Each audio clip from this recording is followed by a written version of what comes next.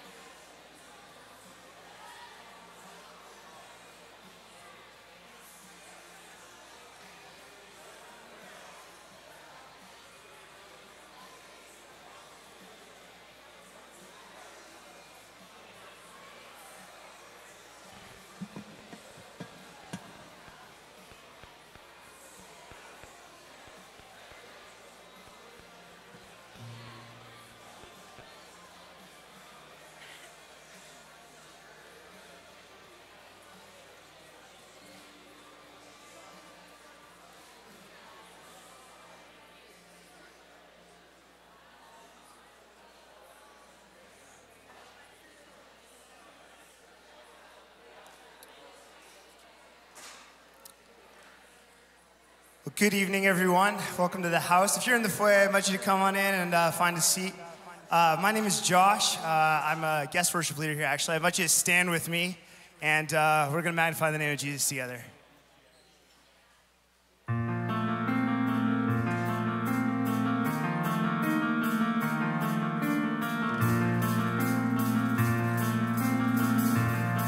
So you stood.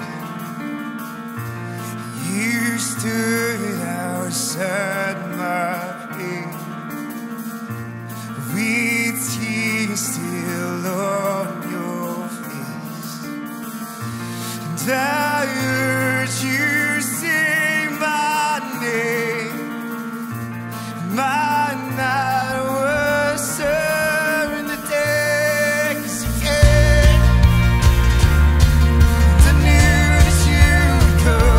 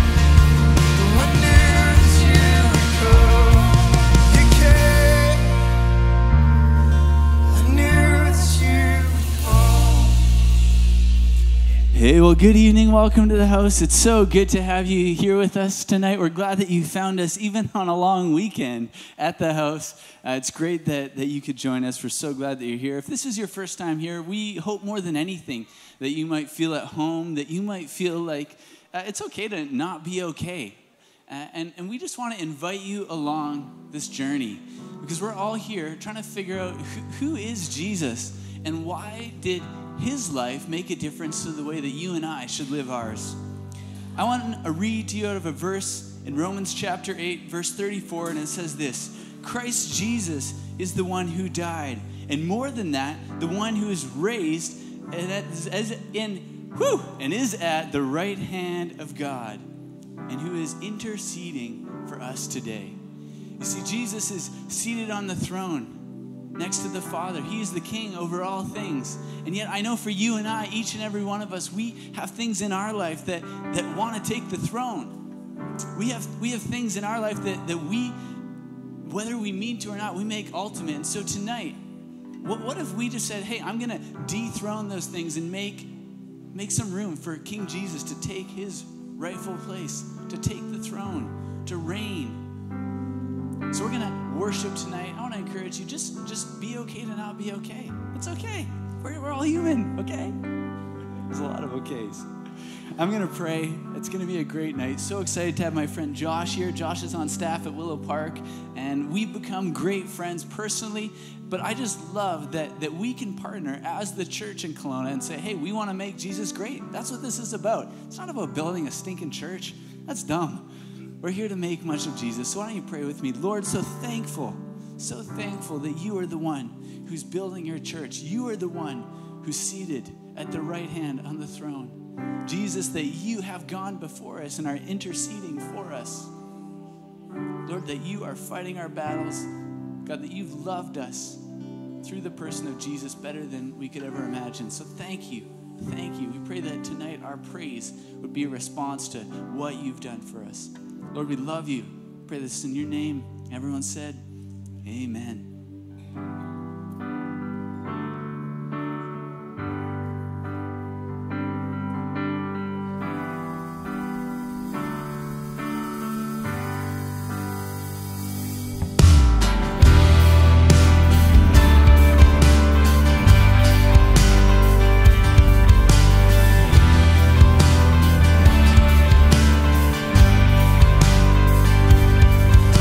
Your singing moves and shakes the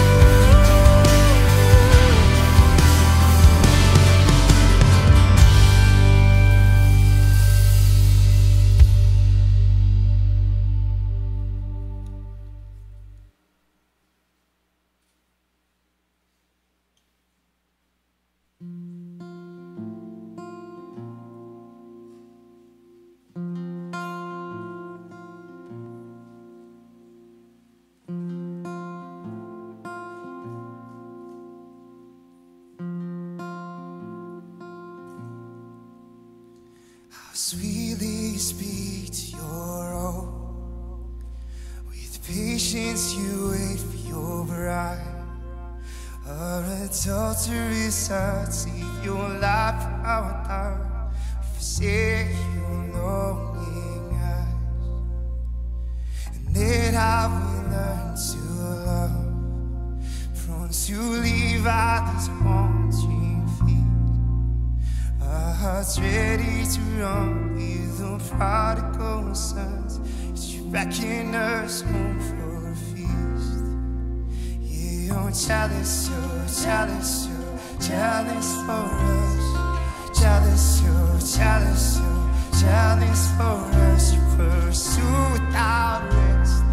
We'll not give up till your pride has yielded to love.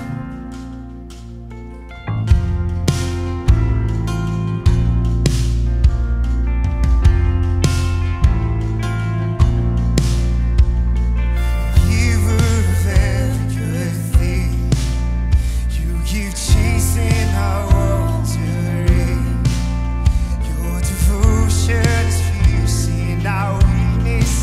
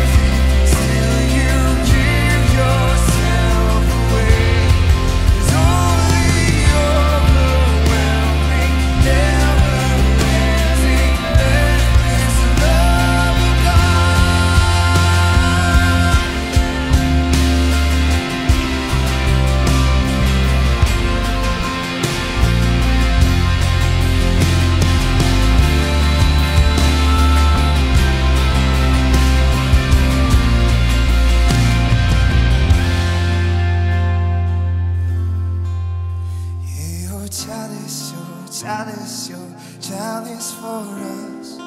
Jealous, you're jealous, you're jealous for us. Jealous, you're jealous, you're jealous for us. Jealous, you're jealous, you're jealous for us. Pursue without rest. We'll not give up till your pride has yielded to love. Till your pride has yielded to love.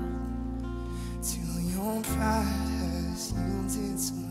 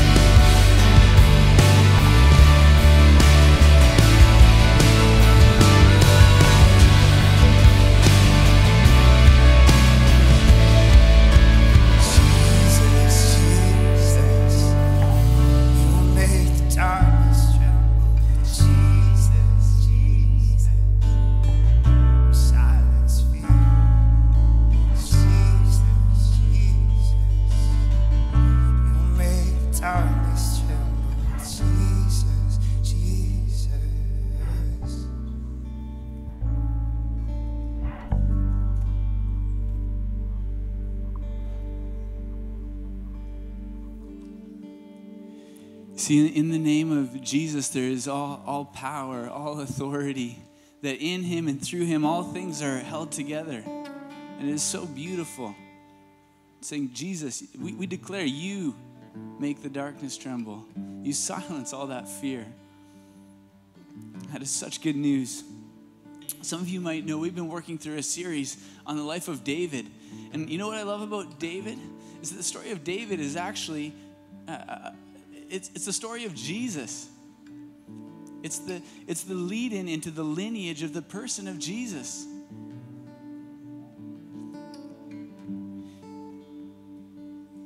You see, the Lord knew David didn't have what it took. He couldn't be the ultimate king. He wasn't forever the one to reign, but he only foreshadowed the one who was to come, the person of Jesus. And you see, because of Jesus, you and I, we don't have to have it all together. We don't have to have it all figured out. Because in Jesus, the righteousness, his righteousness has been given to us through the cross. And that is such good news. And if you're anything like me, if you're anything like David, at times you don't feel like you have it together. You don't feel like you know enough. You go, God, why would you choose to use me? And I think David at times would have felt very much that way. So we're going to sing a song. You know what? You guys can go ahead and grab a seat, actually. We're going to sing a song now. And this is a song about David. Because David was just an average guy who God said, you know what? I am going to call you. I'm going to anoint you. And I'm going to use you ultimately to bring the person of Jesus into this world, to be a part of the lineage of Jesus. And there's so much hope in knowing that even someone as spectacular, as gifted, as famous as the person of David felt like, you know what, at times, I don't know if I can do this. I don't know if I understand. And so Josh is going to sing a song now, a song that he wrote, and it's called Goliath. And it speaks to this. It speaks to Jesus is enough.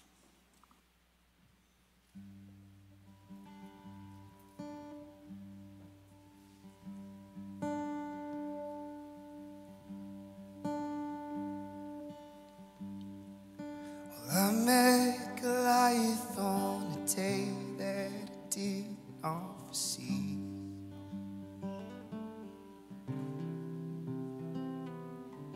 I'm not a soldier, and I never expected to be.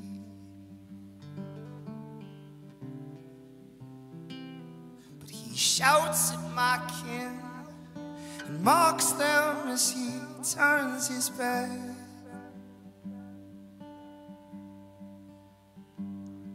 It's not so much glory as honor that drives me to act.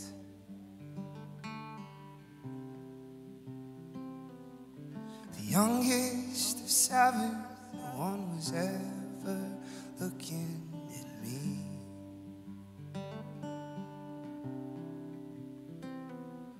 Except the Almighty staring right through my chest cavity.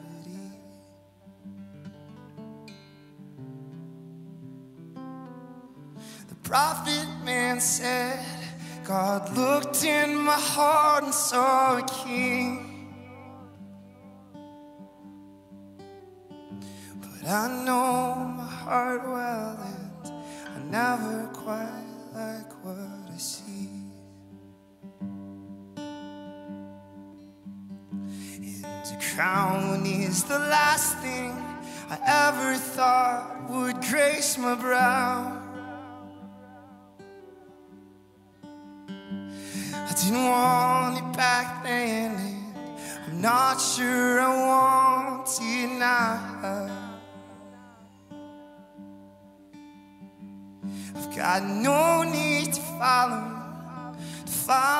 the footsteps of kings. I just want to tend pastures and kill giants with pebbles and slings.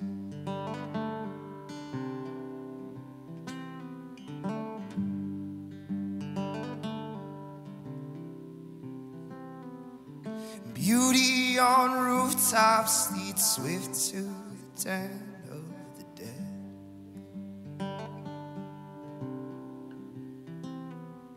The lust of my flesh numbs my heart, numbs my soul, numbs my head.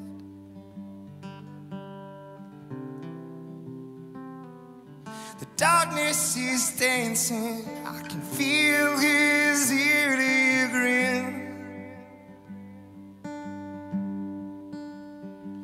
Well, I'm sick and I'm twisted, against you alone have I sinned.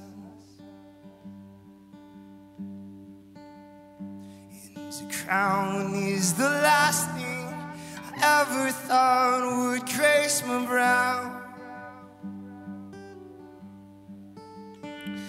I didn't want it back then, and I'm not sure I want it now. I've got no need to follow the footsteps of kings.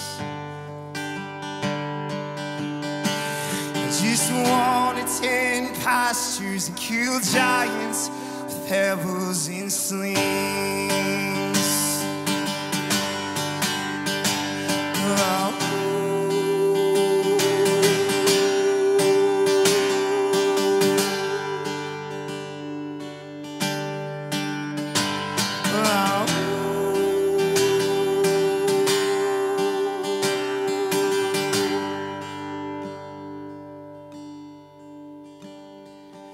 I slew Goliath 20 years ago to the day.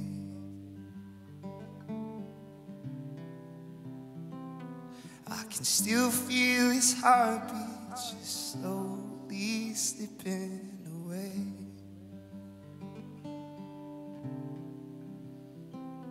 And he was a monster, that much is easy to see. But it takes one to kill one, so what does that make me? Jesus, I thank you that when we feel like that, we feel insufficient at the end of our ropes, fake, called to more than we can handle. Thank you that you see who says that your power is made perfect in our weakness. And our weakness means you can do something right. That you don't leave us with the hearts that we were born with. You make us new ones. We're just grateful. It's by your beautiful name that we pray. Amen. Amen. Why don't we, I think that's worth a hey, thanks, Josh. Woo! Josh and the team, man, what a beautiful time of worship. So good. So good. Well, hey, welcome again. My name's Ryan. If we didn't meet at the last intersection, it's so good to have you here tonight. If this is your first time, we really hope that you feel welcome, feel comfortable, feel at home. We'd love for you to, after the service, head back to the coffee bar. I see Catherine and her team. We'd love to give you a free drink and just say, hey, thanks for joining us. Good to have you. That's our gift to you. We're trying to bribe you so that you come back next week. No, I'm just kidding. But we want to say thanks. It's so good to have you. Whether you have attended the house for 6 years, 6 months, or this is your first time, it's really important to us, and we're passionate about helping you take the next step. And here's what I mean by that. We think it's okay that you feel okay to come the way you are, but we don't think it's okay for you to stay the way that you are. We really believe that God has work to do in your life, and so we want to help you be able to take that next step in your spiritual walk, in your journey with the Lord, and with your involvement in our community and the life of the house. And there are a few really simple ways that you can do that. Want to make them known to you so that you can know how you can get plugged in. So the first is to be a part of an affinity group.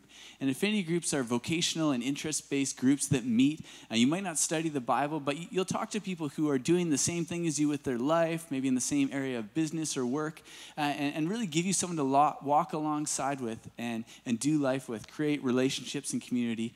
And so our next upcoming affinity group is a fine arts and art-based affinity group that's this Friday, the 17th, 7 p.m., meeting here at the house, and really is just a networking event, a way for you to come drink some good coffee and have some snacks and talk to people who are passionate about creating things and network together. And that's this Friday. I'd love for you to come find life and find community in that.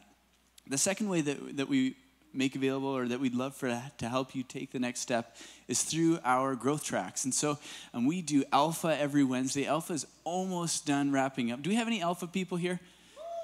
Hey, yeah, holler. That's awesome. Alpha's been so good. Had the privilege of doing it last semester. Love what God is doing through Alpha.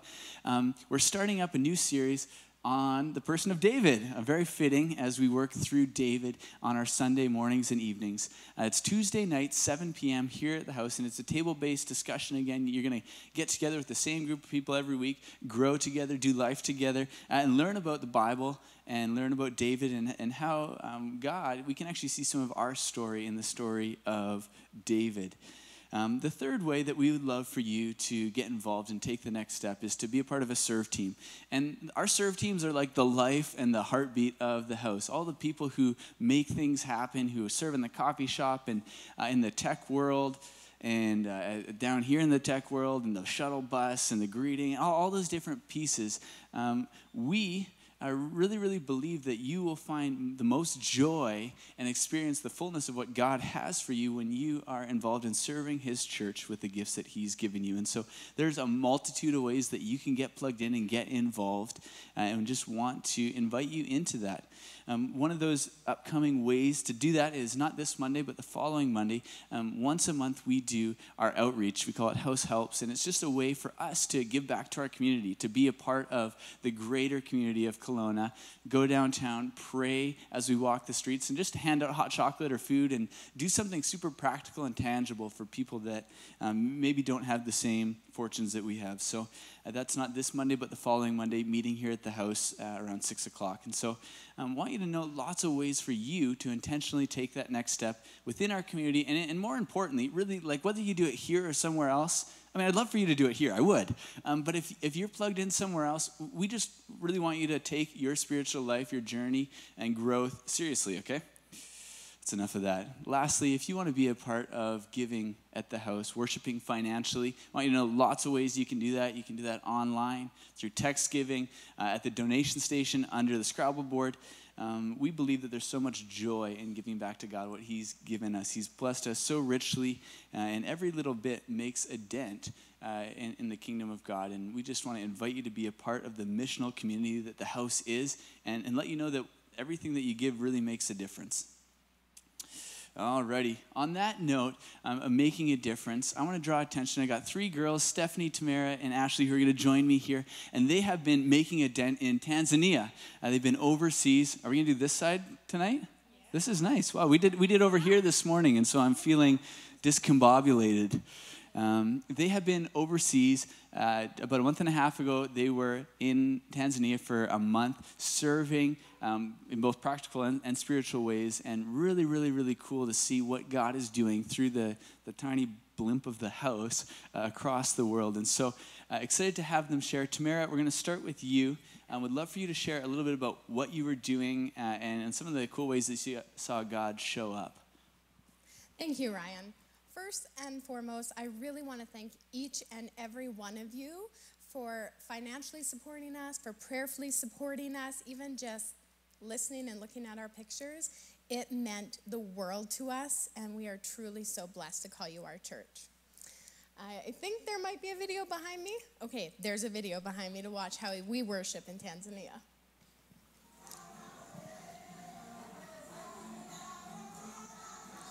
Not too much different from what I do. You can join in. That's okay. You can join in right now. I mean, all of you, if you're feeling real bold. Only if you start a conga line.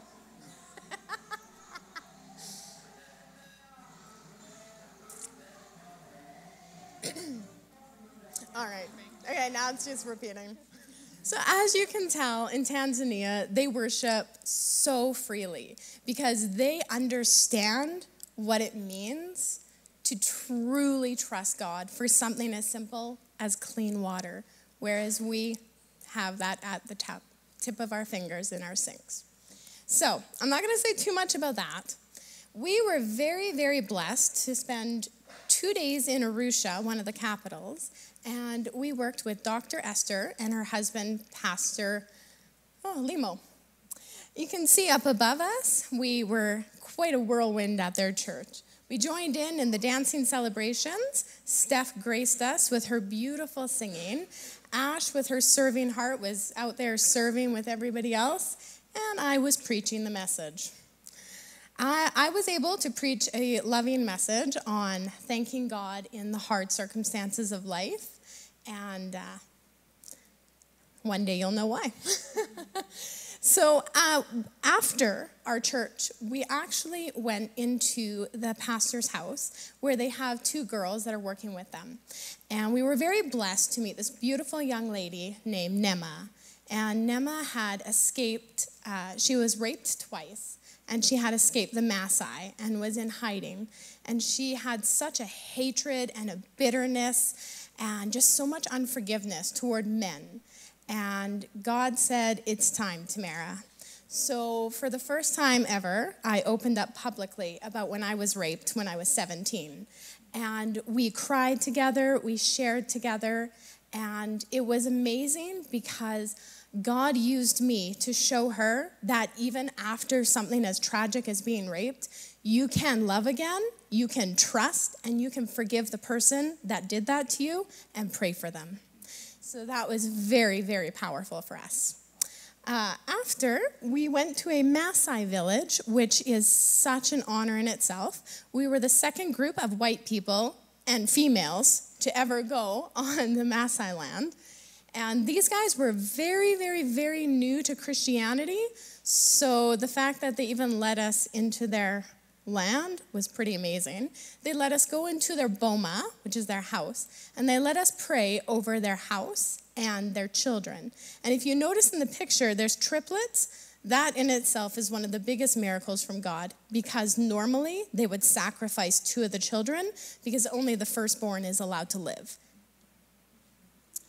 Okay, next slide. Perfect. And this is where we did a lot of ministry outreach as well. This is a different church. This one is in Marungu, and this is run by Pastor Deo, who became like a brother to us. We were able to bless the church by painting it inside and out, and we decorated it for them. And that was just one of the ways we could bless them. They allowed Stephanie to sing for them, which was beautiful. And again, Ash was serving and teaching and loving. And of course, they voted on the island for me to do all the talking. I was able to share at one of their youth groups, and I shared about just some other struggles and tribulations I've been through. And it was definitely, I would say, one of the most amazing ways I have seen God turn pain into purpose, misery into ministry, and tests into testimony. And I truly believe that it is through our greatest pain that we find the greatest gain in the Lord. Yeah, it's great. Pretty cool to see how each of you with your unique experiences and giftings, how God really, really practically used those.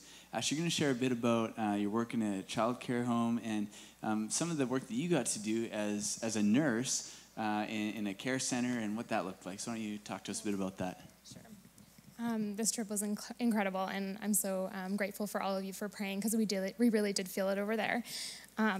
And we were very blessed to spend time with 33 little children where we stayed at an orphanage. And these 33 little people would bulldozer you when you walked in the door, hang off every limb, and it was like you were covered in sugar or something like that. As part of the children's school day, we got many opportunities to play with them and teach them. And I think we have a clip of them singing a video.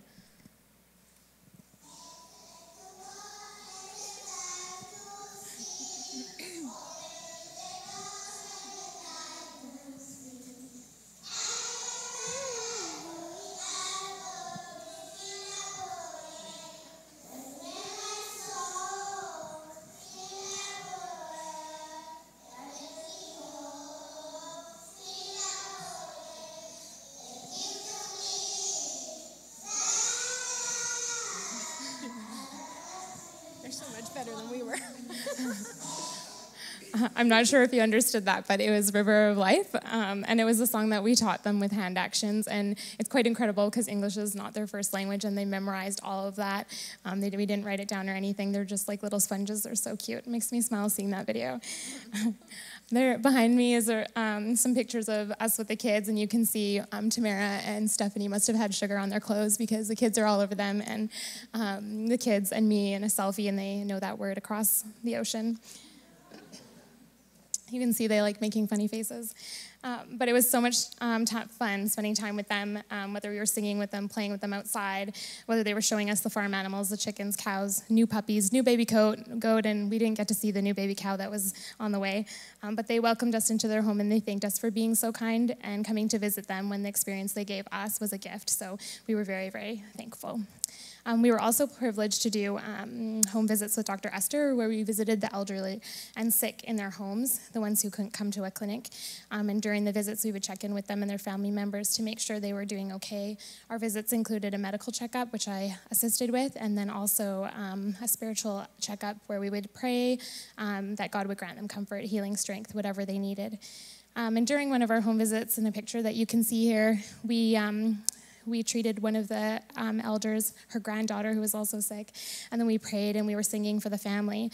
And as we did that, this gentleman that you see in the picture, he's a 70-year-old neighbor from somewhere around. He heard us and he came over and he asked if we could pray for him as he accepted Christ into his life. And so it was just no words to describe that. It was praise God. You just never know when God's working.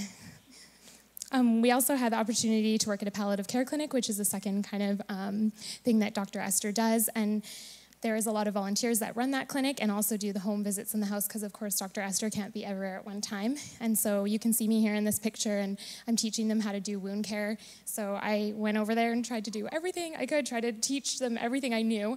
And so the massage therapist, he's the one in the picture, he was getting his fake wound cleaned.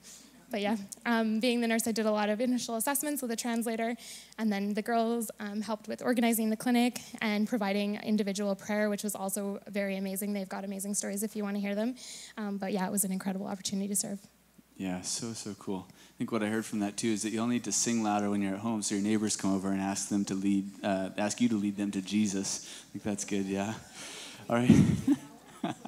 Steph, you're going to share a little bit about some of the challenges you guys faced while over in Africa. And I think it's really, really important to talk about these things because oftentimes we, in church, we go, oh, here's all the mountaintop amazing things that God's doing. And we forget to look at those times where we really felt far from God or felt weak. And God was actually so faithful to show up in those times and really make much of himself. So why don't you share a bit about that? Okay. So the exhilarating thing about missions work is, of course, you get to see God work up close. But the challenging part is you see the devices of the enemy up close as well. While we were in Marangu, the cafe that Gospel Herald owned burned down, and a man inside perished. There was a cult in town preying on the elderly, telling them they had to pay for prayer. We befriended a woman who had escaped from a murderous tribe, and she had only managed to make it out with one of her 2 children. We saw innumerable afflictions, both physical and spiritual, and at times it was more than we could bear. Sometimes we were amazed that our new friends kept trusting the Lord, considering the trials that they had faced. I'd like to show you a quick video of how we started and finished every day at the children's home together.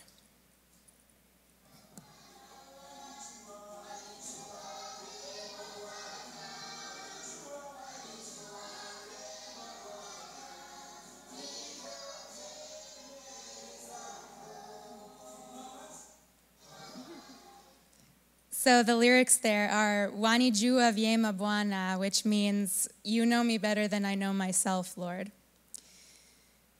Everyone, from the youngest to the oldest, would come together twice a day for worship, prayer, and scripture readings. There was prayer before every meal, prayer before leaving the house, prayer before making decisions, and even prayer before drinking a cup of coffee. The people we were with knew well that the Lord was their shelter from the storm, and that coming into his presence was how their strength was renewed. We followed their example, and we prayed over the land that had burned. We held the hand of the woman who had been widowed. We showed a sweet old lady that she never had to pay for prayer. And we cried with the woman who didn't know if she would see her child again. So the lady in the next slide, in the pile of kids, is Catherine, my stepmom. She's in charge of Ubia Ministries, and she is always looking for people to sponsor children.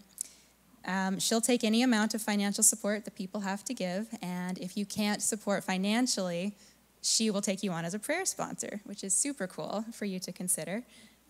Most of these kids were abandoned or orphaned, and through sponsorship, you can give them what they long for most, which is relationship. So if you're at all interested, please do get in touch with her, and she'll get back to you right away. And thank you so much for being a part of this with us. Thank you, guys. Why don't we give these girls a hand? Man, so cool. I mean, you guys are on the ground. This was not just like a cushy VBS thing. There was, you did real life with people, and that is so cool. I also know that if I prayed before every cup of coffee I had, I'd be praying a lot more than I do. So I got some work to do. Okay, I'm going to pray for you guys. Just thank God for what he's done in and through you and what he's going to continue to do. So Lord, thankful that you call, that you equip, and that you send people. Lord, we just pray that you would just continue to bless those who, Steph and Tamara and Ashley, who they came into contact with in their trip. And we pray that you would bless these girls, that you would continue to work in and through them, even in their lives today as they go back into their ordinary jobs, their ordinary school, all of those things, Lord, that you would just do extraordinary things through them. Lord, so thankful for how you work, and we need your help, we need your love, we need your presence.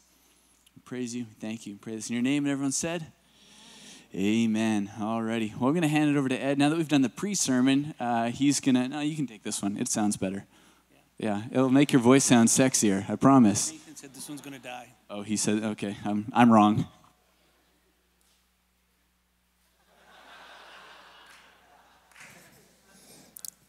Good evening, everybody. We are in a series called Unlikely Hero. And we are taking I think about 5 weeks to look at the life of David.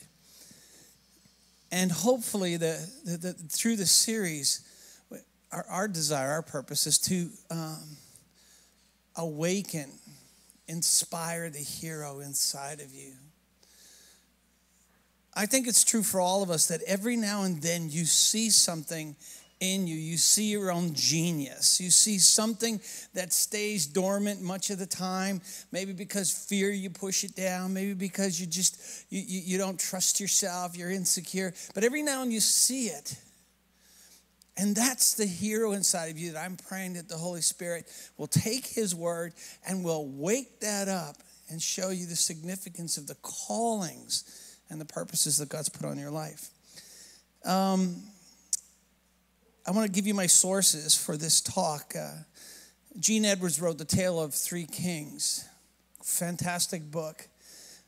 Really inspired me a lot I've been pulling from that for all the talks on this series. Timothy Keller, can't beat Timothy Keller.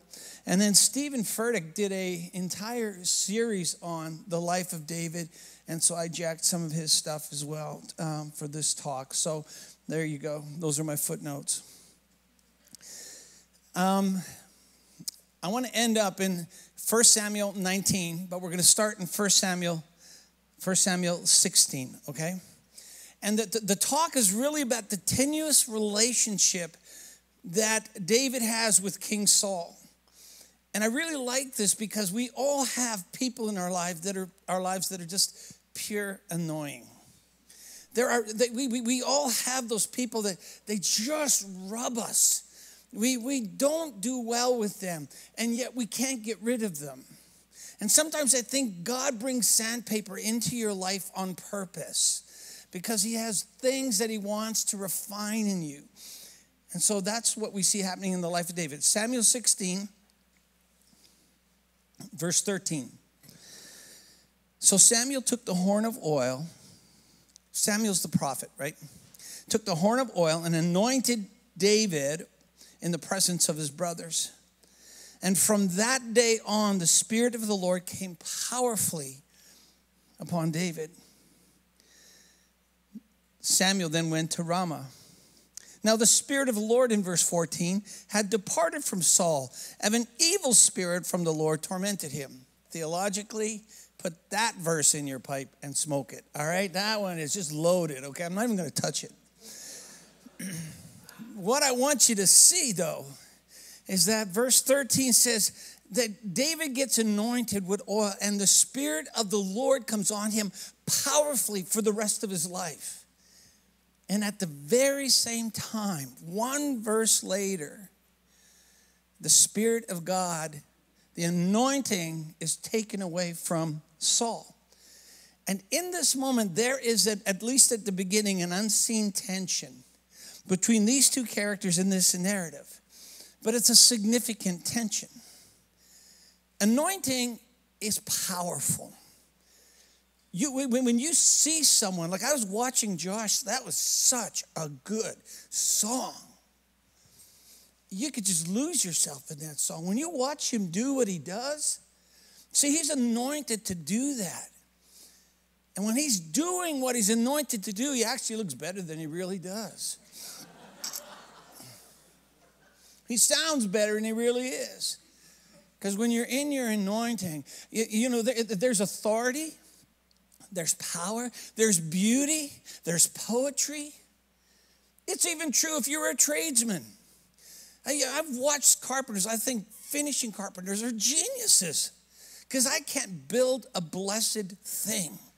I have my father's gift in construction, and my father built the ugliest, most unstable barns you have ever seen in your life. That's what it looks like when I try to build anything. And so when I get to watch a finishing carpenter do what they do, man, it is beautiful. When a dancer that's called to dance dances, God gets glory, whether they're a Christian or not. When you do what God's ordained you and anointed you to do, there's power, there's authority, there's inspiration, there's creativity. But Saul, he lost the anointing. And without the anointing, you just go through the motions. You can say the exact same things that you said when you were anointed, and the words fall off the end of the table by the time they come out of your mouth. Without the anointing, there's no inspiration. Without the anointing, there's no one following you. In the 80s, I'm from Calgary, and in the 80s, the charismatic movement swept through our city. And in particular, there was one little church, and I think they had like 30 people, seriously. And the Spirit of God landed on that church. And that little church began to grow and began to move. And within the space of less than 5 years, they had so exploded, they were running 3 services with 1,000 people in each service. With 1,000 people in each. I had the privilege of being on staff at that church. It's the first job I ever had as a youth pastor. And the presence of God was on everything. I mean, they built a brand new building and all, but the Spirit of God was on the worship. Spirit of God was on the preaching. Our youth, we had 1,200 kids in our youth group. It's like you couldn't do anything wrong. The Spirit of God took one word, multiplied it, magnified it. The anointing was so strong. In that church, we had a little gal, her name was Danielle. She was part of our congregation for many years. She was in a car accident, but she was a paraplegic for 7 years. And we had a guy, we brought him in from LA or something, and he had this incredible prophetic gift. He was a musician. He would sit down at the piano, and you know how sometimes you're in services and somebody will have pull somebody out and say, I think this is a word for you. Well, this guy, Rich Cook, he would call people to the front, and then he would wash over them with a song. And he would write these songs while he's at the piano, and he would sing these songs over them. And he asked Danielle to roll her chair down to the front of the church. And he began to sing a song over her that had us all weeping. It was that anointed. It was that powerful, that engaging. And she felt the presence of God profoundly, powerfully.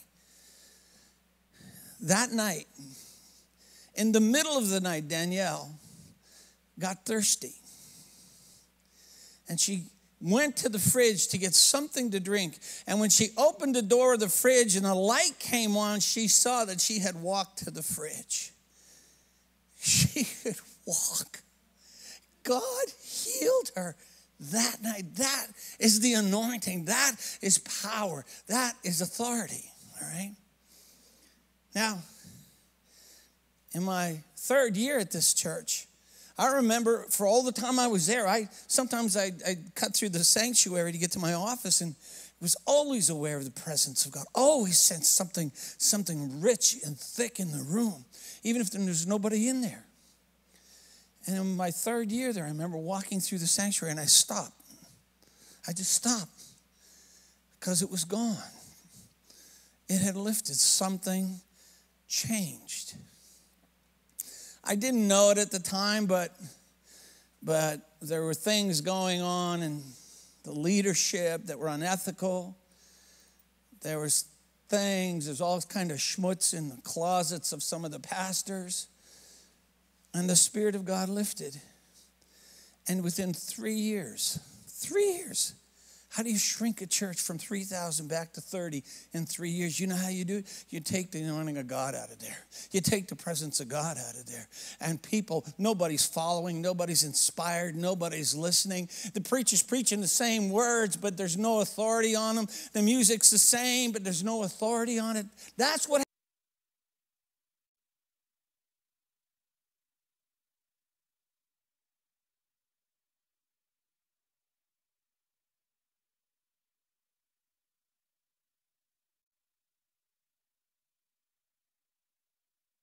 15 years of David's life.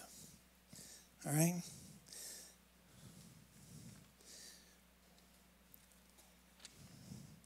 First Samuel 16, verse 15. Saul's attendants said to him, "See, an evil spirit from God is tormenting you. Let our Lord command his servant here to search for someone who can play the lyre," or the harp, just so you know. "And he'll play when the evil spirit from God comes on you, and you'll feel better." And so Saul said to his attendants, "Find someone who plays well and bring him to me." Now think about this. They have the entire nation to find a musician. Surely there were thousands of musicians in the nation of Israel at this time. What are the chances that one of his servants says to him, "I have seen the son of Jesse of Bethlehem who knows how to play the lyre. He's a brave man, a warrior. He speaks well. He's fine-looking man, and the Lord's with him." Oh, give me a break. Seriously? He's a brave man. He's a warrior. He speaks well. He's good-looking. Like, you think you could give any more to one guy? Really? Spread it out a little bit. Why couldn't he be ugly? You know what? Yeah, he can play, but he stutters. It's just something. Like, why give all of that to him? I don't know where I'm going with that.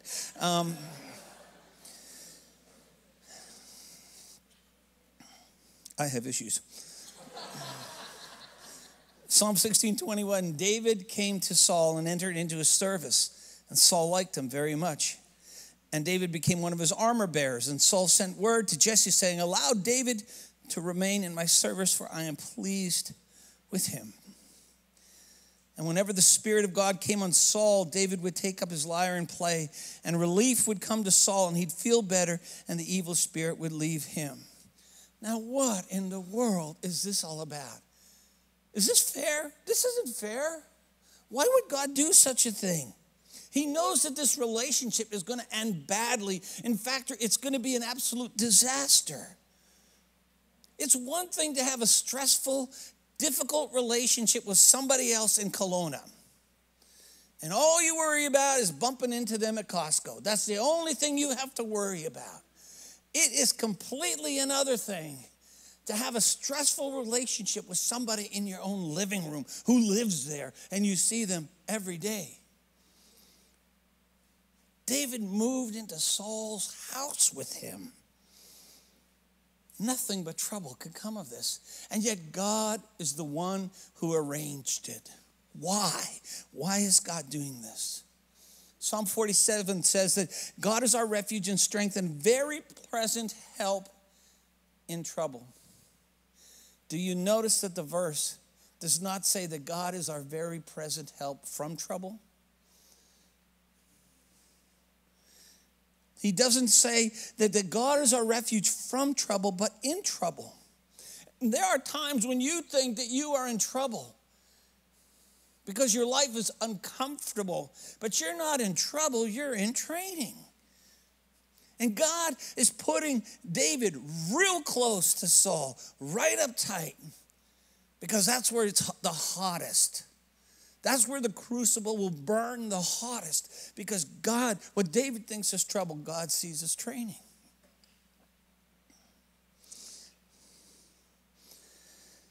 And a lot of us think that when David finished killing Goliath, I don't know, what do you think he did? After he killed Goliath, what did he? Sign some posters? Go on a tour?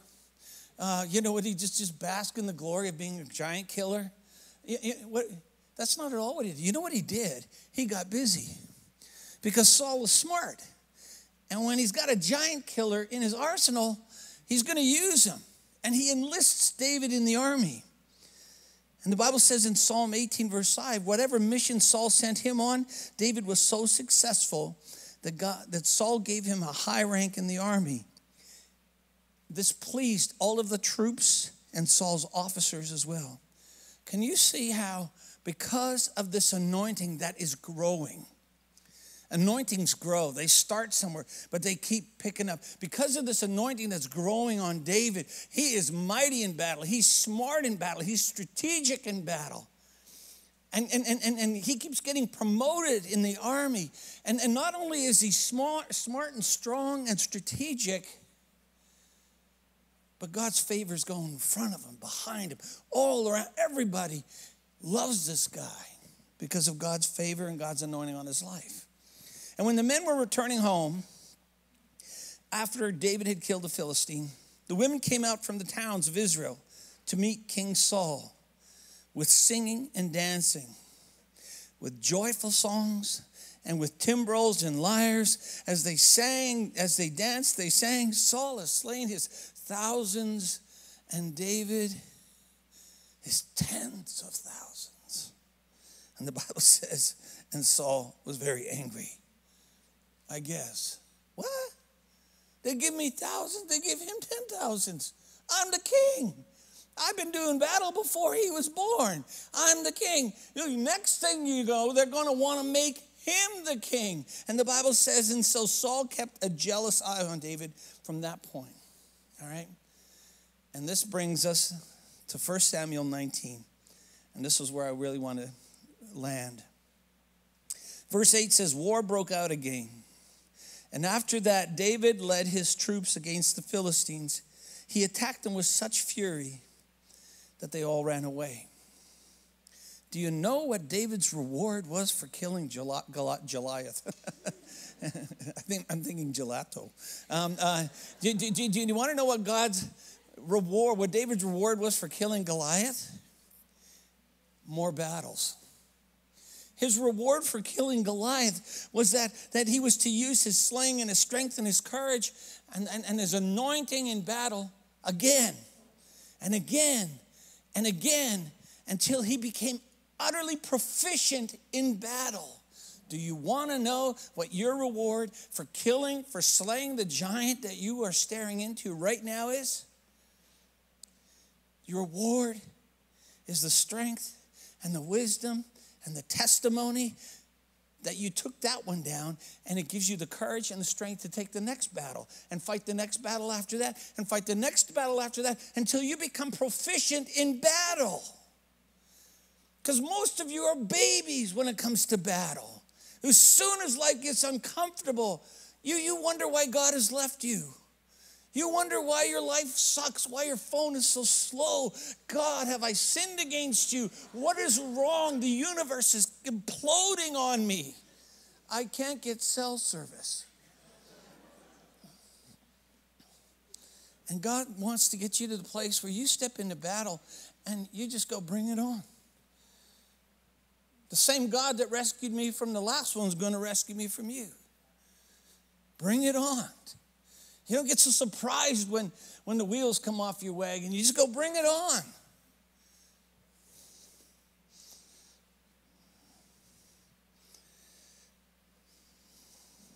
David didn't have any problem, it would appear, fighting battles. He's good with a sword. He's good with a sling. He's good in battle. He had a level head.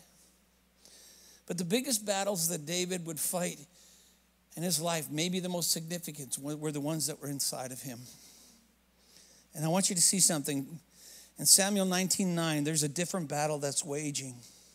Because the favor and the anointing and the spirit and the strength of God is undeniably increasing in David's life. And everybody around him could see it. The soldiers see it. The officers see it. The people see it, to the point where he becomes the hope for the nation of Israel. And at the exact same time, the presence of God, the Spirit of God, the anointing of God, the strength of God are undeniably being pulled away from Saul. Everything is slipping through his fingers. His kingdom is slipping through his fingers. And even when he tries to have David killed time and time again, it just turns out to promote David. And the people love him all the more. And then to make matters worse, David's the only musician that brings relief to Saul's torment. He needs him, but he hates him. He hates him, but he needs him. He hates him, but he hates him, but he needs him. He is stuck there. What a terrible predicament they're in. And finally, the tension in their relationship detonates. And listen to this. Saul was sitting at home with spear in hand. Really? Sitting at home with spear in hand. What are you doing? How many of you watch TV where there's loaded shotgun on your lap? Just because you can. Like, who does that? This guy is he's becoming unwound. It says, and Saul's sitting at home with a spear in his hand. What are you going to do with that? Then a tormenting spirit from the Lord suddenly came upon him as David played his harp. I'm thinking, what is David thinking? He's playing his tunes, and this guy's about to have a psychotic episode with a weapon in his hand. Oh, God, yeah. You know, just play. It's kind of like a bar band. You just play. If there's a fight, you just play. You just keep playing. Just keep playing. Just do it, you know. And Saul hurled the spear at David, but David dodged out of the way, leaving the spear stuck in the wall. He fled and he escaped into the night. Now think about this. There are two men in the room. The crazy one's got his hand on his spear, and the other one's got his hand on his harp.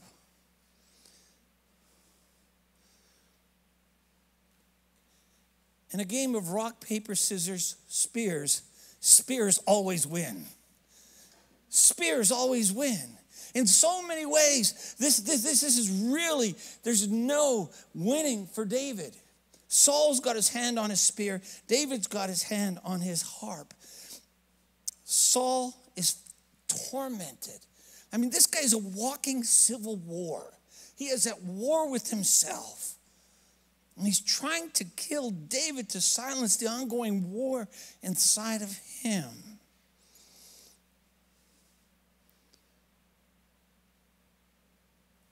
I want to be David.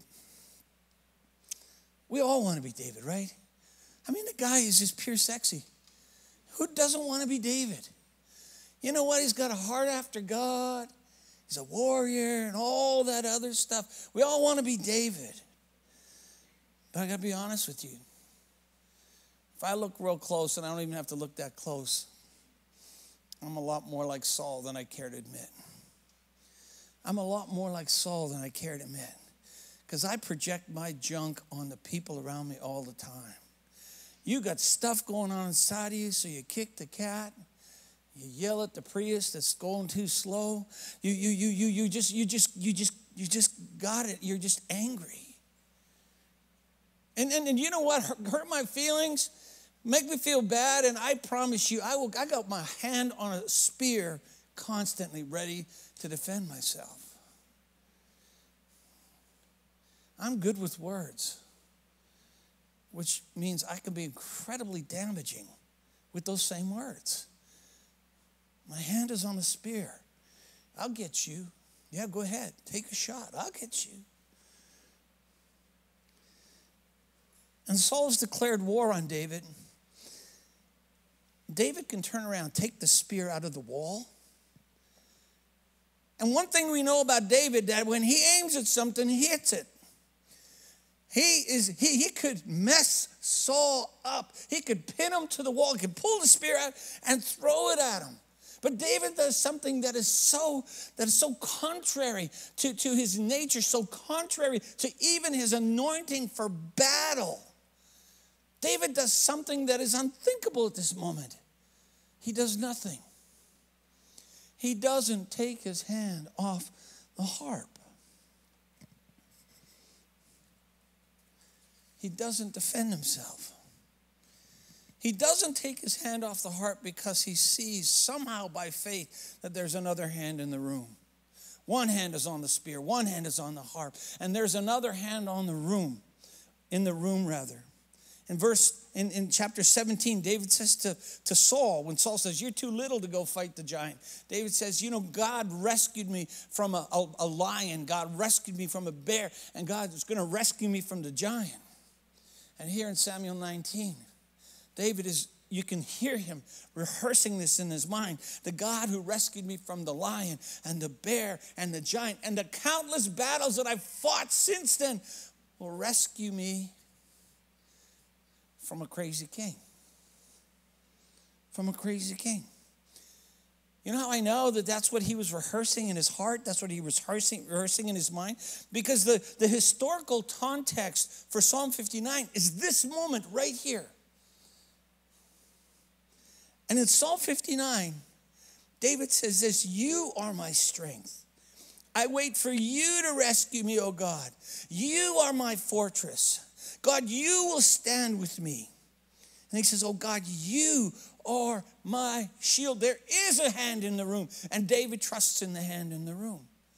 And so he doesn't even bother to take his hand off of his own harp. Some of you know what it's like to have a spear sticking in the wall right by your head. Because you've been the target of criticism. You've been the target of gossip. You've been the target and you've been misunderstood. And people are saying things about you. And people are hurting you. And you know what it's like.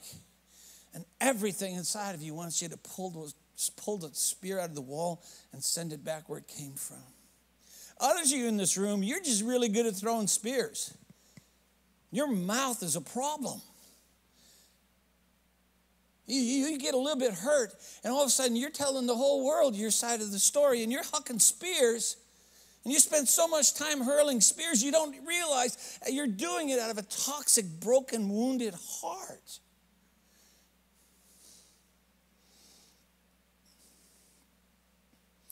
And David understood that he had to fight this battle inside of himself. He understood that the war that's going on inside of him and the weapons to fight that war, he gives them to us in Psalm 59. He said, Father, I don't need to pick up a spear because you are my shield. Father, I know that Saul's got issues, but I don't need to fight this one. I'm going to keep my hand on what you gave me to do because the Lord's going to fight my battles. And I would say to you, if people are throwing stones at you and rocks at you and spears at you, just keep your hand on what God's called you to do, and the Lord will fight your battle. No weapon formed against you will prosper. You see, Saul cannot kill what God has ordained. Saul cannot kill what God has anointed. He cannot. And somehow David rests in that. I'm going to invite the band to come on up. I'm going to land here. Ryan mentioned it at the beginning of our time tonight. David was not the only great king to come out of Bethlehem.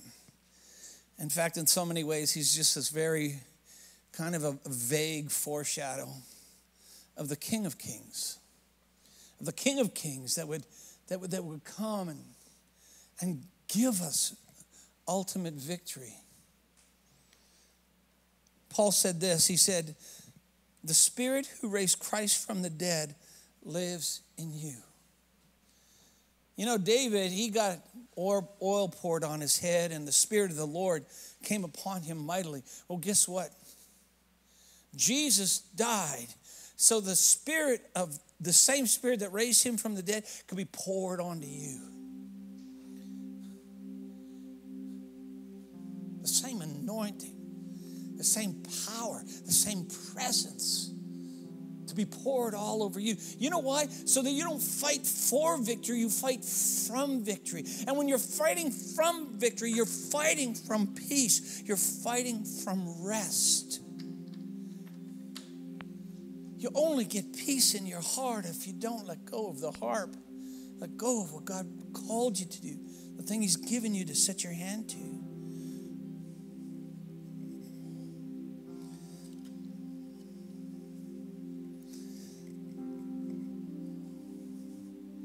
I like this talk. This is a good talk. Because you know something? We all get trapped in it. He said, she said, you said. And we're just hucking spears at each other. And the one thing that God needed was a king who could keep his own heart centered and straight.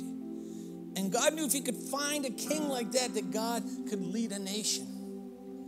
And I wonder if the very thing, the training that you're in the middle of, is about getting your heart centered, taking your eyes off the offense, taking your eyes off of the criticism, taking your eyes off of that person. And for some of us, it's putting down the spear. It's just resisting the temptation to just nail them, put them to the wall. And saying, Father, even if I do that, my heart is still going to be so warped, so upset, so confused, so distressed. I'm going to start looking like a crazy king if I don't put the spear down. I'm going to pray for you, and I'm going to pray for me. And ask God that we might actually become like David. You see, David, Saul, he amps it up, by the way.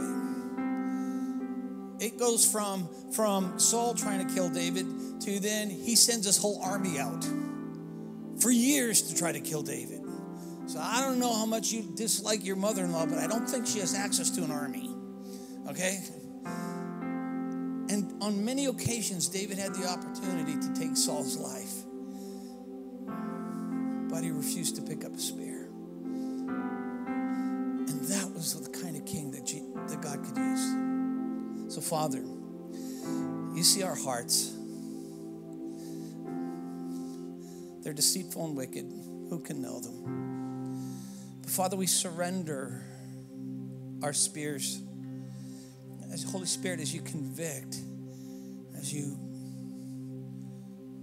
touch our hearts, Lord, we surrender our spear. We put it down. And Father, there are some that are really discouraged because people have been taking shots at them. They've been criticized. They've been hurt.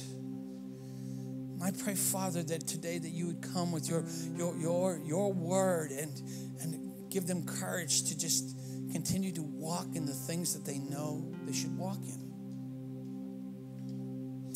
Father, I pray that your Holy Spirit, we would make room in our lives for your presence that raised Christ from the dead to mightily come upon us. To mightily come upon us. And that we would find your callings and the anointing that you've set us apart for. And we live large in those things. In Jesus' name.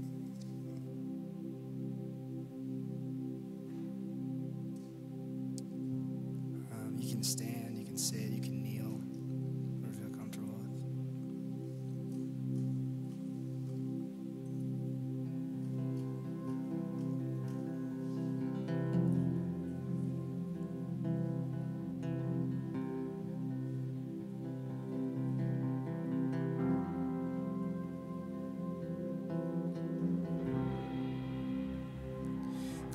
is my shepherd. I won't be wanting. I won't be wanting.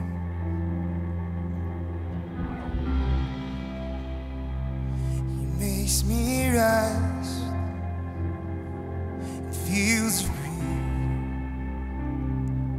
with quiet streams.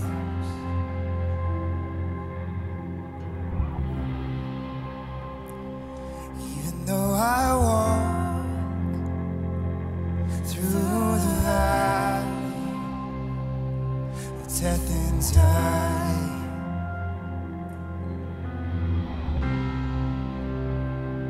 I will not fear, 'cause you are with me.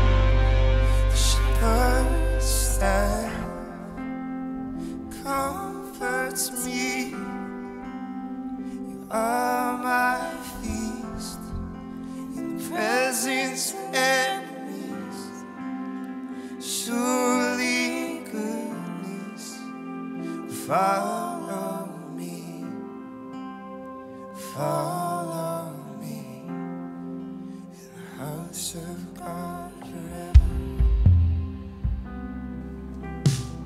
In the house of God forever. In the house of God forever.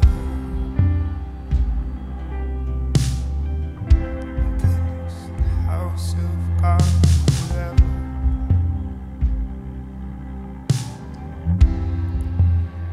House of God forever. Amen. Hey, everybody, thank you so much for joining us tonight and sharing your evening with us. Thank you, Holy Spirit, for your presence. Thanks for showing up. Thanks for working in our hearts. Rosemary and Dustin are going to be up here. Beautiful prayer ministry. Man, if you came and your heart's heavy, they'll just don't miss the opportunity to allow them to minister to you. Also, let you know the student lounge will not be open this week. We'll boot up again next week.